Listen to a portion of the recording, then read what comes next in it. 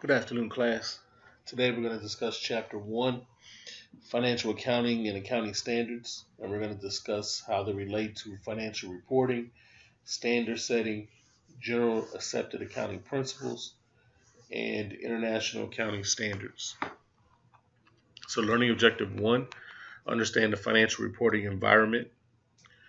So, essential characteristics of accounting are the identification, measurement, and communication of financial information about economic entities to interested parties.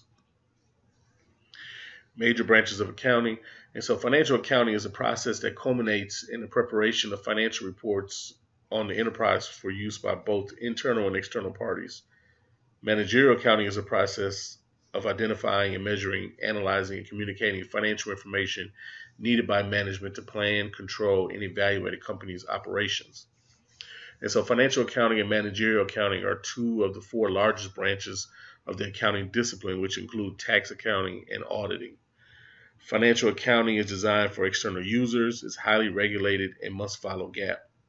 Managerial accounting, on the other hand, is designed for internal users, is very detail specific for organizations, and is not necessarily required to follow GAAP. This chapter will focus on financial accounting. And so here we have the illustration of the financial reporting environment. You have your economic entity, which is your financial information. It's going to be provided by the accountants in the form of financial statements, the balance sheet, income statement, statement of cash flows, statement of owners or stockholders' equity, and any note disclosures under GAAP. And then it can also be presented in other formats, such as the president's letter, a prospectus, reports filed with the government, news releases, forecasts, and environmental impact statements. So again, economic information is compiled into financial statements and then provided in additional formats. So accounting and capital allocations. So resources are limited. So efficient uses of resources often determine whether a business thrives, and it is essential to a healthy economy. So here the capital allocation process illustration shows you have financial reporting, then the users, and then their capital allocation. So financial reporting, the financial information a company provides to help users with capital allocation decisions about the company. The users, present and potential, they're investors and creditors, and they use financial reports to make their capital allocation decisions.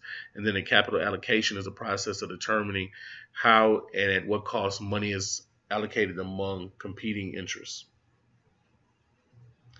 So objectives of financial reporting: to provide financial information about the reporting entity that is useful to present and potential equity investors, lenders, and other creditors in making decisions in their capacity as capital providers. So the general purpose of financial statements are to provide financial reporting information to a wide variety of users to provide the most useful information as possible at the least cost. And so equity investors and creditors, they both use the financial information, but investors are the primary user group. Entity perspective: companies are viewed as separate and distinct from their owners.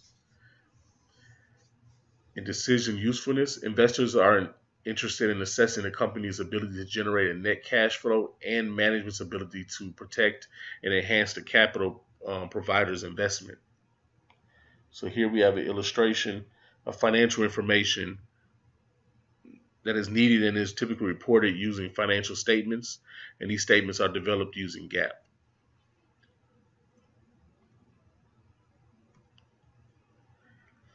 So learning objective 2 is identify the major policy setting bodies and their roles in the standard setting process.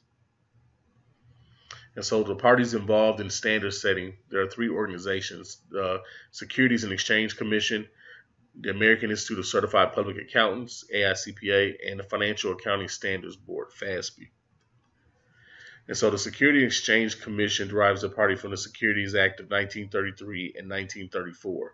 And they were established by the federal government to oversee accounting and reporting for public companies. And so they have typically encouraged private standard setting by the bodies such as the AICPA and the FSB.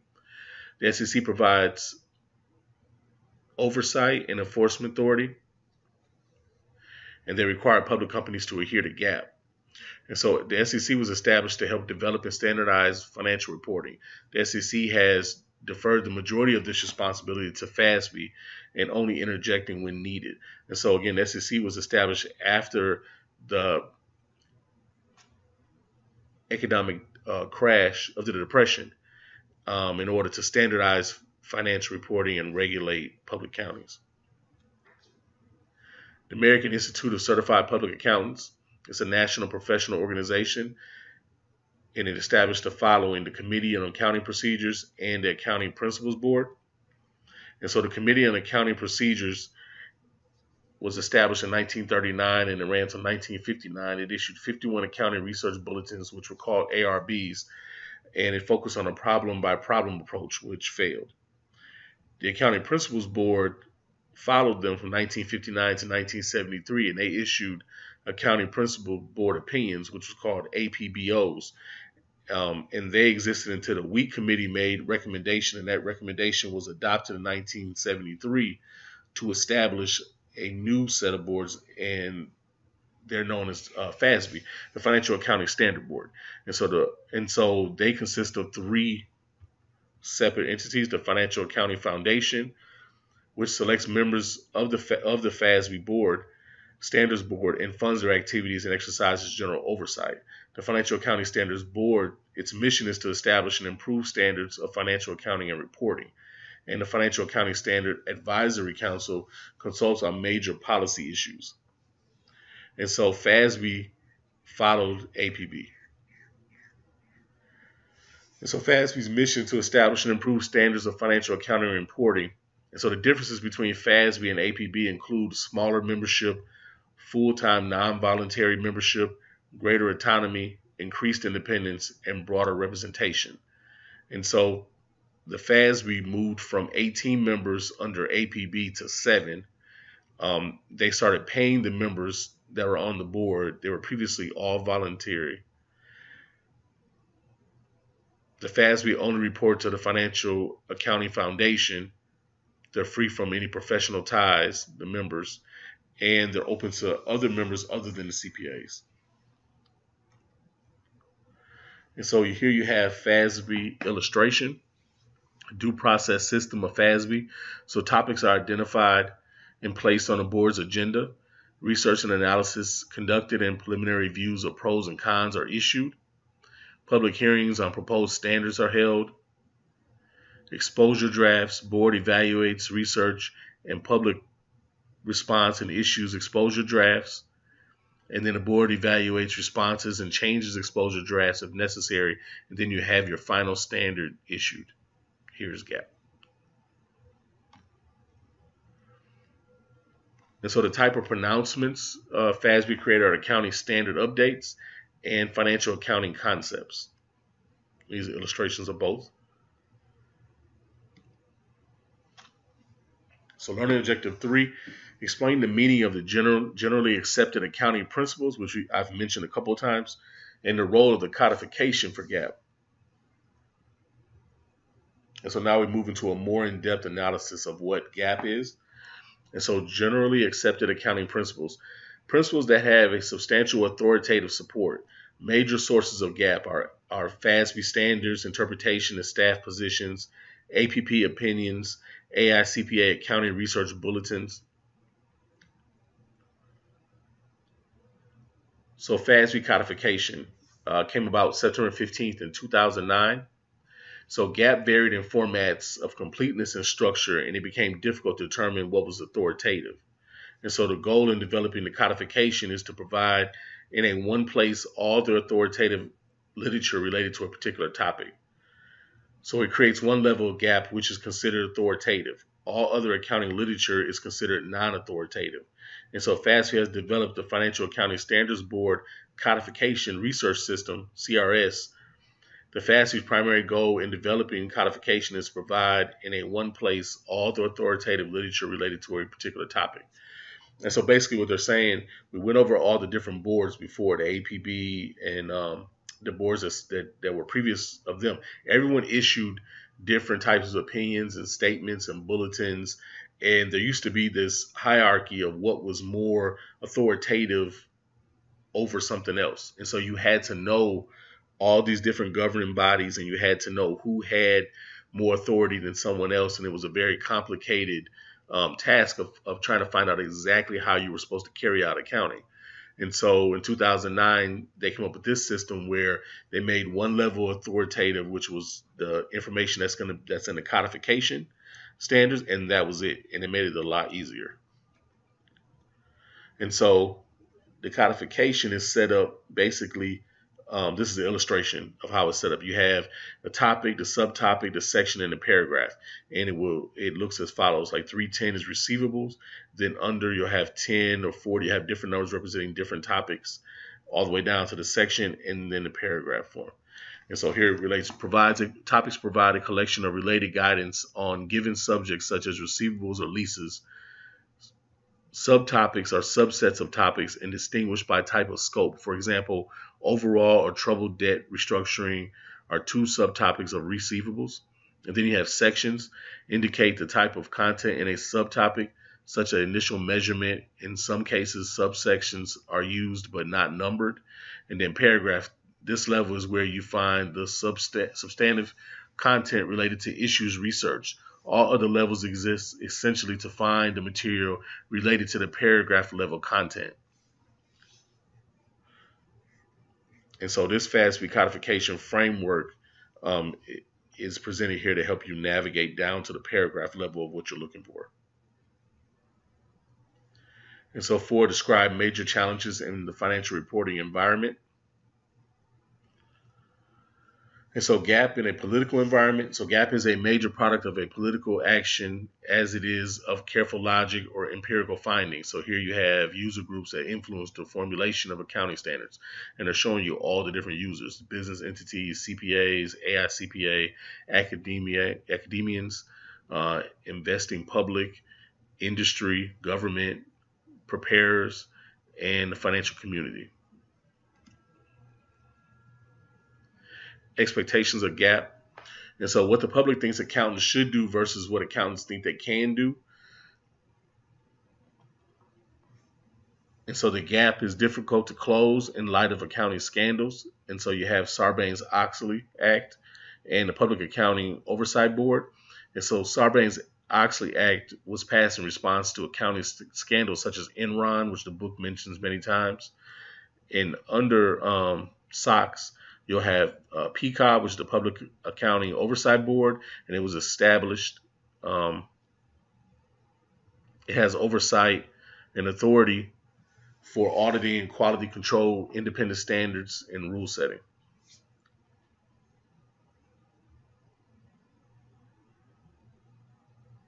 And so other financial reporting challenges, non-financial measures, forward-looking information, soft assets, timeliness, and understandability.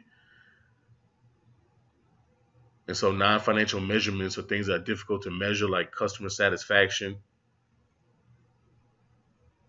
Forward-looking information is relating to accounting's inability to provide present information since everything is historic. Soft assets are things like intangibles, which are not evaluated fully. Timeliness, there's no real-time analysis. Information is provided quarterly and annually. And understandability, reporting can be very complex. And so the international accounting standards, there are two sets of standards accepted for international use, and that's the U.S. GAAP, which is issued by FASB, we already covered, and then the International Financial Reporting Standards, which are considered IFRS, and they're issued by the IASB. And so ethics in the environment of financial accounting. So in accounting, we frequently encounter ethical dilemmas. GAAP does not always provide an answer, and so you have to do the right thing. It's not always easy or obvious. And so IFRS, so relevant facts, similarities. So general accepted accounting principles, GAAP, for U.S. companies are developed by the Financial Accounting Standards Board, which is FASB. And FASB is a private organization. The SEC exercises oversight over the actions of FASB.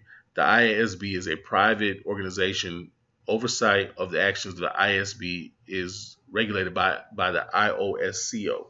And so both the IASB and FASB have essentially the same governance structure. That is a foundation that provides oversight, a board, an advisory council, and interpretation committee. In addition, a general body that involves the public interest is part of the governance structure. The FASB relies on the SEC for regulation and enforcement of its standards. The IASB relies on the IOSCO for regulation and enforcement of its standards. Both the IASB and the FSB are working together to find common grounds for convergence. A good example is a recent issue of a new standard on revenue recognition that both organizations support. Also, the boards are working together on other substantial projects such as the accounting for leases. And so the difference is GAAP is more detailed and rules-based, while IFRS tends to be simpler and more flexible in accounting and disclosure requirements. The difference in approach has resulted in the debate about the merits of principles-based versus rules-based standards. The difference between GAAP and IFRS should not be surprising because standard setters have developed standards in response to different user needs. In some countries, the primary users of financial statements are private investors. In others, the primary users are tax authorities, central government planners. In the United States, investors and creditors have driven accounting standard formulation. So the International Standards Setting Organization, the International Accounting Standards Board, the IASB, issues international financial reporting standards. The standards are used on most foreign exchanges. Standards are used by foreign companies listing on U.S. securities exchanges, and IFRS are used in more than 115 companies. The International Organization of Securities Commission, which before I mentioned as the IOSCO, does not set accounting standards. It's dedicated to ensuring that global markets can operate in an efficient and effective basis, very similar to our SEC. The International Accounting Standards Board, IASB, is composed of 4 organizations. The International Accounting Standards Committee Foundation, which is similar to our Financial Accounting Foundation. The International Accounting Standards Board, which is similar to our Financial Accounting Standards Board. And the Standards Advisory Council, which is similar to our Financial Advisory Council. So the International Financial Reporting Interpretation Committee, which is the IFRC, is their 4th organization. And so here you have an illustration of their structure. So the International Standard Setting structure, you have the Monitoring Board, IFRS Foundation, IFRS Interpretation, the Advisory Council, the IASB, which is similar to our FASB, and then IFRS, the High Quality, Enforceable, and Global International Financial Reporting Standards. So types of pronouncements: International Financial Reporting Standards, Framework for Financial Reporting, and International Financial Reporting Interpretations. These are 3 different types of pronouncements they issue. So that brings us to the end of Chapter 1. Please reread Chapter 1. We will discuss this further on Thursday. Thank you.